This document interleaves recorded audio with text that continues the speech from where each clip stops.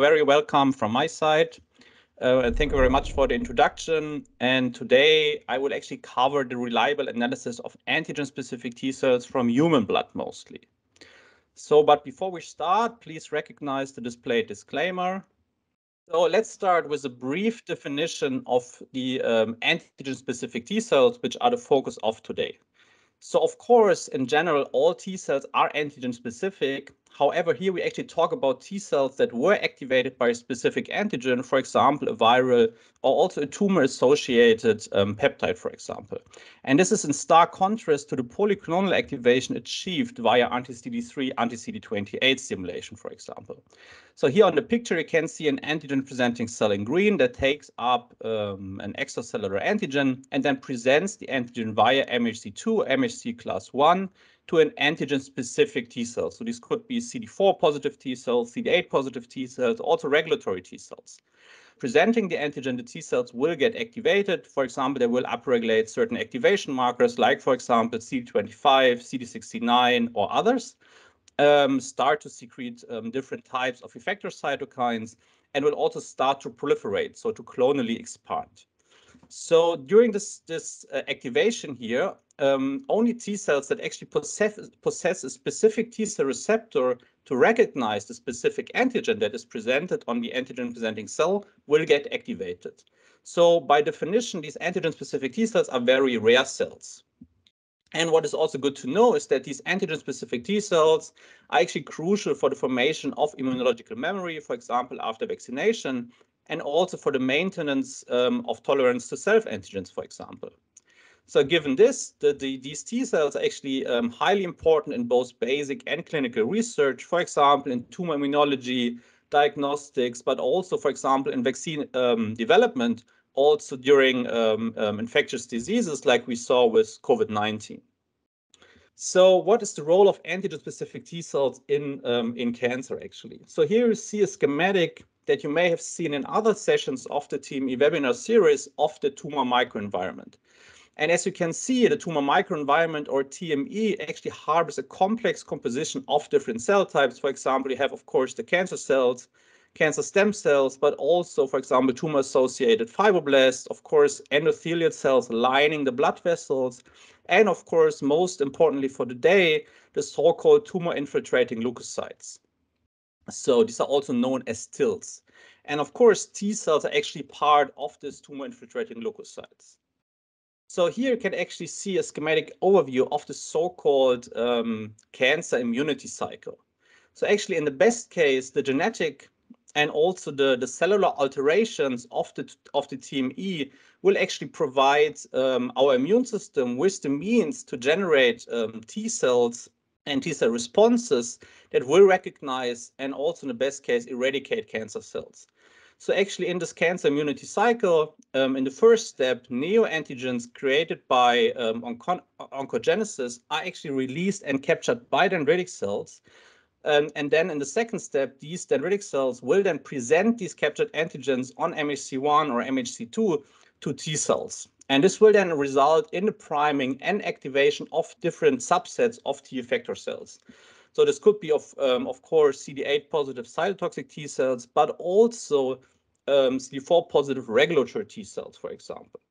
So at this stage here, it's actually important to realize that the nature of the immune response, so either CD8 positive cytotoxic T cells are induced or more regulatory T cells are induced, will determine the final outcome of this cancer immunity cycle in cancer patients. So finally, the activated effector T cells will then traffic and also infiltrate into the tumor bed, where they will hopefully recognize and bind to the specific cancer cells, and also hopefully kill these cancer cells then in the last step. And actually, this killing of cancer cells will then release more tumor-associated antigens, and then the cycle can actually start again. And thereby also, hopefully, the immune responses will be increased over time. But as you may know, this cancer immunity cycle is not active in most cancer patients. So this is actually where immunotherapy comes into place. So as mentioned before, analyzing these circulating antigen-specific T cells from blood, for example, will be the focus of today's webinar. But how can we actually analyze these circulating antigen-specific T cells? Well, there's actually two main methods. So first, we have the so-called direct analysis of T cell specificity via, for example, peptide MHC multimers, which are basically just peptide-loaded MHC1 or MHC2 molecules that function like normal antibody to detect the T cell receptor on antigen-specific T cells, and they're always coupled to a fluorophore, and then you can analyze them using flow cytometry. And actually, these peptide MHC multimers provide the highest specificity to identify antigen-specific T cells. They work very well for CD8 positive T cells, but only limited, of course, for CD4 positive T cells due to the nature of MHC class 2. They do not provide any information on the functional capacity of the cells, also the subset that's analyzed. And they are, until now, they're still limited to a defined number of peptides and also MHC molecules. In addition, we also have the so-called indirect analysis methods, where we more focus on effector functions like, for example, cytokine secretion or the upregulation of certain surface markers. And in this indirect analysis methods, you would always perform a co-culture of an antigen-presenting cell, for example, a dendritic cell that presents an antigen to a T cell that will get activated, and then you analyze the different effector functions. So the cool thing with this method is actually that it works for all T cell subsets, including also regulatory T cells. You will get T cell subset specific information, and it is mostly also independent of the used antigen for stimulation or the investigated donor. So what kind of markers can we actually analyze on antigen-specific T cells? So for example, here we have CD69 as an early activation marker that's upregulated already 3 hours after stimulation, after co-culture with dendritic cells, and is expressed on almost all activated T cells. Then we have CD25, also known as the interleukin-2 receptor. It's a rather late activation marker that is expressed on almost all activated T cells, also including regulatory T cells. Then very important for today, we have CD154, also known as CD40 ligand. It's an idle activation marker for the analysis of activated conventional CD4 positive T cells, upregulated already after 4 hours of antigen-specific stimulation. And then we have CD137, also known as 4-1BB. It's a suitable activation marker for CD8 positive T cells if you stimulate your cells for at least 16 hours. However, you have to be a bit careful with CD137 because it's also an early activation marker for regulatory T cells.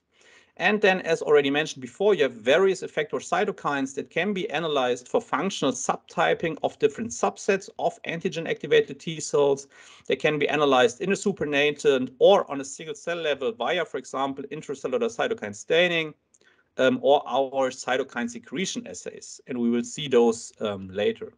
And of course, there are many more markers that can be analyzed, and you will actually find a lot of these markers in our MAX handbook. So after the presentation today, we will also share the slides, and every time you see this orange hand here, you will actually find clickable content. So you can just click on it, and then you will be redirected to website. Take a closer look at the workflow that we have proposed for you for the analysis of antigen-specific T cells. And I want to make sure that this is just an idea. So of course, the workflow is also can be flexibly adapted to your individual needs. So we will always start with preparing the sample. So when we analyze antigen-specific T cells, we will usually start from PBMCs or also directly from whole blood. And Maria will later in her session also focus on the tissue part. Following preparation of, for example, PBMCs, you would then perform the cell stimulation. This could be performed either polyclonally or better antigen-specifically using, for example, our PepTivator Peptide Pools. And here, as I've already said before, it's really important that you have both T cells as well as antigen-presenting cells in your culture. And this is, of course, very easy if you start with PBMCs. However, if you start with isolated T cells, for example, from PBMCs, whole blood, also from tissues, you would always need to spike in certain populations of antigen-presenting cells. And then finally, you would just analyze the cells using mostly flow cytometry. And here we have different antibody panels and also our own max quant analyzers. There's also certain optional steps. So for example, after preparing a PBMCs, you can also think about isolating certain T cell subsets. And here we also provide various reagents for subset isolation. following cell stimulation right before cell analysis, you could also think about a magnetic pre-enrichment of only the antigen-reactive T cells that were activated to just increase resolution in flow cytometry. And then finally, after cell analysis, or also before cell analysis, this kind of depends on your workflow. You could also sort these antigen-specific cells, for example, if you want to expand them in culture. So, but now let's start with sample preparation. So here for sample preparation, we've actually developed a so-called MaxPrep PBMC isolation kit for human PBMCs. And the PBMC kit is really nice because it allows you to isolate untouched PBMCs, so the cells will not be labeled, for all your downstream assays in just 25 minutes, which is actually super fast. And it just has these 3 simple steps. So first, you would actually get your blood product, label all non-PBMCs, then sediment all the erythrocytes by centrifugation, and then take the supernatant that contains both the PBMCs as well as the non-PBMCs and just apply the supernatant on one of our magnetic columns, and then take the flow through as your PBMC population. And here you just have some flow plots of PBMCs that were isolated using the kit, and you can see a really nice population of CD45 positive, of CD14 positive monocytes, as well as CD3 positive T cells and CD20 positive B cells. So what is really, really nice, so you will save a lot of time because you don't need to perform any red blood cell lysis, neither any density gradient centrifugation is required. You will actually get really reproducible PBMC isolations because you don't have these user-to-user variations anymore. And what is also really nice is that the kit is optimized for very small blood samples, which can be very advantageous if you work in the clinic, for example. And if you just compare the performance of the MaxPrep PBMC isolation kit with just the standard method by density gradient centrifugation, you can actually see that the percentage of different PBMC subsets is comparable, if not even better, with the MaxPrep kit. And of course, if you have to analyze, if you have to isolate cells from a lot of samples, you can also use the Multimax Cell 24 Separator Plus, which allows you to isolate up to 24 samples in parallel. And of course, if you are interested in larger blood samples, if you need to isolate PBMCs from larger blood samples, or want to use a fully automated way, you can just search on our website for the so-called whole blood PBMC kit. So then we continue with the optional T cell isolation. So in here, I want to give you a brief introduction into our MAX technology, which actually consists of 3 simple steps to isolate both viable and also very pure target cells. So actually the first step is the magnetic labeling, where an antibody conjugated to a tiny super paramagnetic microbead binds to a certain receptor or protein on the cell surface. So and then in the second step, the magnetic separation, the cells are actually passed through a magnetic column that is positioned within a magnet. And then the cells labeled with the microbeads are actually retained in the column, while everything else is actually flowing through in a very gentle way. And then this flows through here on the bottom is actually called a negative fraction, which contains all the cells that didn't have the ligand on the surface. And then finally, in the third elution step, the elution of the labeled cells, the column is actually removed from the magnet, and then actually all the magnetically labeled cells, so the positive fraction in this case, will be washed out. So in this elution step is also very gentle to the cell, so you don't need to worry about any cell damage that may be caused by the column. It will just separate the cells into a very nice negative and positive fraction with, of course, very high purity and high viability. So let's see what kind of different MAX technologies we actually have for the T cell isolation. So with MAX technology, you can actually isolate T cells really no matter the starting material. So for example, for PBMCs and other single cell suspensions, we have here the so-called microbeads and also the microbead kits, which we offer for all basic T cell subsets for different species, also including our new REALIS technology for the positive separation. For the negative isolation, we have the so-called isolation kits, also here for all the main basic T cells and T cell subsets. Then if you want to isolate T cells directly from, for example, whole blood or also other blood products, you can use the straight from microbead kits, which we have at the moment for CD3, CD4, CD8 T cells, only for human samples at the moment, and also including our new REALIS technology. And then also for an untouched isolation, if you want to skip the isolation via the column, you can also use the Max Express isolation kits. Now that you have either prepared your PBMCs or isolated your T cells, you want to stimulate your cells. And for cell stimulation, for in vitro stimulation of antigen-specific T cells, we actually have developed the so-called PepTivator Peptide Pools. So these peptide pools are 15-mer peptides with an 11 amino acid overlap. So this you can also see here on the picture. And by this strategy, we actually cover the complete sequence of the respective antigen that should be used for stimulation. And actually, the peptide lengths were designed to cover both MHC1 and MHC2 epitopes. And this actually ensures that both the cytotoxic CD8 positive T cells and various subsets of CD4 positive T helper cells will be stimulated. The PepTivator peptide pools are also chemically synthesized, so this ensures a very high lot-to-lot consistency and also very high experimental reproducibility. And this is in contrast to the often in vitro synthesized full-length proteins. And of course, we also cover a growing portfolio of virus, tumor, fungi, microbiota, and also some autoantigens. And what is also good to know is that the PepTivator peptide pools are already available in both research, premium, and also our own Max GMP grade for a rapid translation of initial findings into the clinic.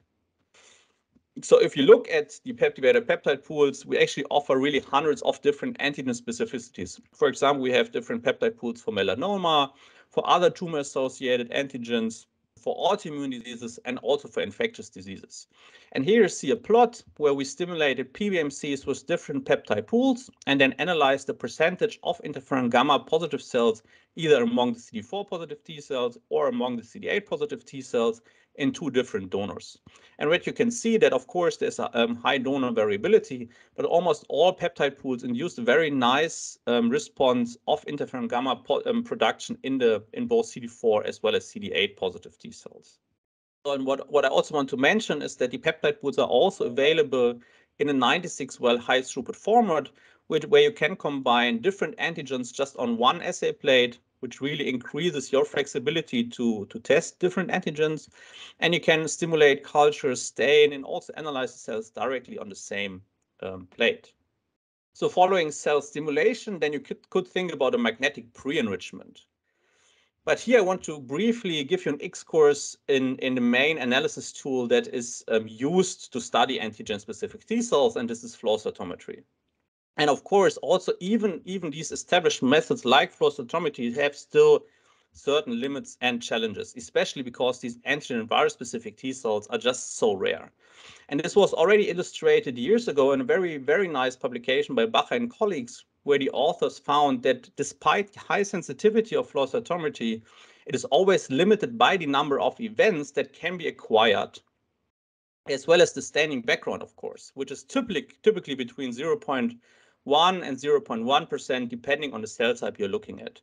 So this really restricts the analysis of cell populations with a lower frequency. So if we look at the key challenges when it comes to antigen-specific T cells, I've just said it, it's the low frequency. Of course, this depends on the T cell subset, the immune status of the donor, and also the specificity. And here I've already introduced to our Max microbeads for T cell isolation, and we also have microbeads for pre-enrichment of antigen-specific T cells.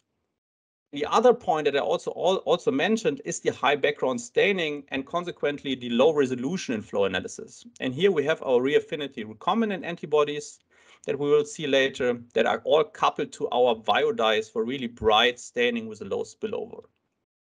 However, before flow analysis, I really believe that pre-enrichment here is the key for a successful analysis.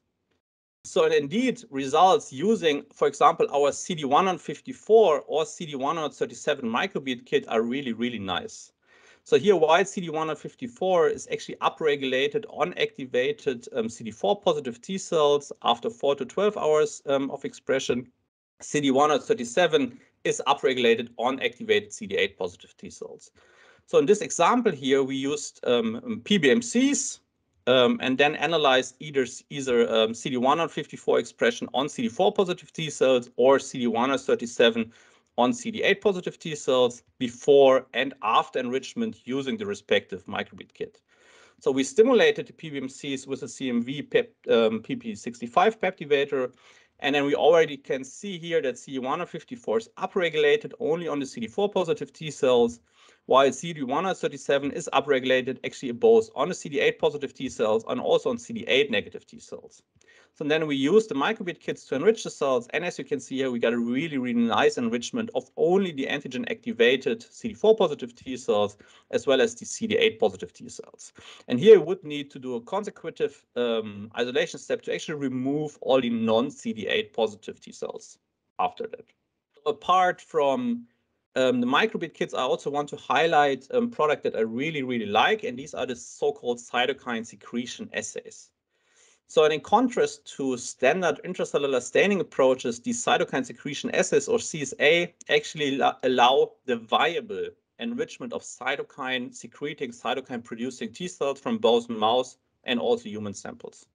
And actually the principle is very simple. So you would again perform an antigen-specific stimulation of, for example, your PBMCs. And during the stimulation or before the stimulation, you would actually label your cells with the so-called catch reagent. And this catch reagent will immobilize the secreted cytokines on the cell surface. So during the secretion period, you will then have the cell actually label itself with the produced cytokines. And then following stimulation, you will use the so-called detection reagent, which is a fluorochrome-coupled antibody that will detect the cytokine on the cell surface. And then you can just analyze the cells on a conventional flow cytometer. So for just the analysis of viable cytokine secreting cells, we have the so-called detection kits in PE, APC fits for different human as well as for various mouse cytokines. However, what is also very nice is that you can combine this detection also with an additional enrichment step. So you could think of labeling the fluorochrome then with an for example, anti-PE microbead to allow a magnetic enrichment of the cytokine secreting cells. So consequently here we also have the so-called enrichment and detection kits that are all based on PE, also for various human and mouse T cell cytokines. And we have also brought you some data where our cytokine secretion assays were actually used to, in this case, enrich viable virus-specific T cells. So here we use the TNF-alpha enrichment and detection kit for CD4 positive T cells, or interferon gamma enrichment and detection kit for CD8 positive T cells. And we're again looking at PBMCs before and after enrichment. So then we stimulated the PBMCs either with a CMV lysate or in this case with a CMV PP65 PepTivator again. And then we use the enrichment and detection kit to enrich only the cytokine producing cells. So you see here this very tiny fraction of cytokine producing CD4 positive T cells. In this case, these are the TNF-alpha producing cells that could be efficiently enriched using the respective kit. And in case of the CD8s, you have this very distinct population of interferon gamma producing CD8 positive T cells that could be also enriched very nicely. And what is also good to know is that you combine these cytokine secretion assays also in addition with the peptide MHC tetramer labeling, and you can find a very cool protocol on our website here.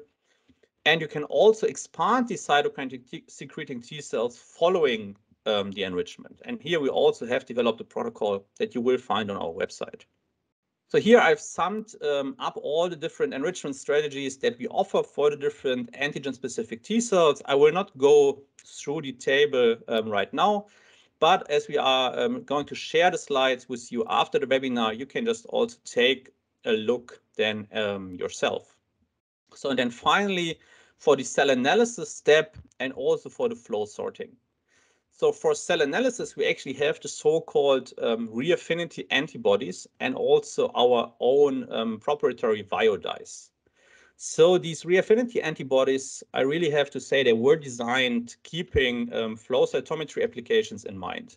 They're all recombinantly engineered, which actually means they have a reproducible performance in each and every experiment and also a higher lot-to-lot consistency compared to the standard hybridomers. And what is also really nice is that they always have the same universal IgG1 isotype.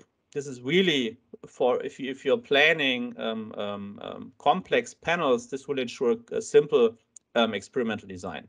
So they all have the same isotype. And if you're still performing isotype control, it's really nice. You just need one isotype control for your entire panel.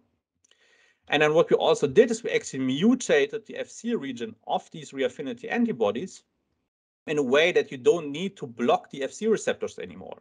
And this will then result in actually in a near zero background staining, which you can also see here with our CD116 antibodies coupled to PE. So you have the normal mouse monoclonal antibody where you have this background staining here compared to our REA211 clone where this background staining is nearly completely gone.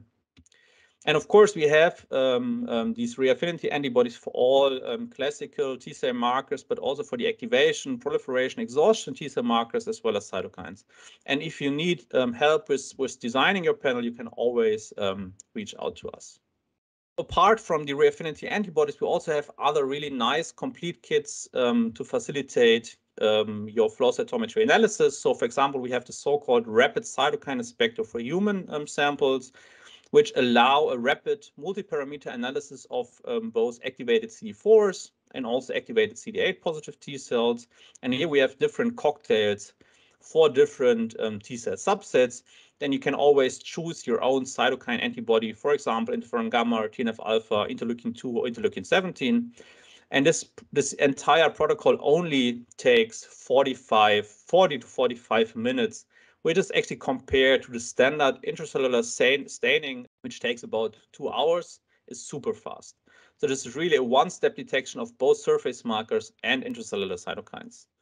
Then we also have the so-called max-plex cytokine kits, both for human and for mouse samples. And I think if you are in multiplexed flow cytometry, you may have heard of them. So they also are multiplex analysis of soluble cytokines in just one sample. You can analyze up to 12 human or 10 mouse cytokines. And they're also just standard fluorescence assay beads that can run on any conventional flow cytometer. And then we also have our famous 8-color immunophenotyping kit for human samples, which actually is a flow-based evaluation of different leukocyte subsets in just one single kit. So you can actually identify different subsets of monocytes, neutrophils, eosinophils, T and B cells, and also NK cells. And all of these kits actually run on our MaxQuant analyzer, and you can automate the analysis using our so-called flow express modes.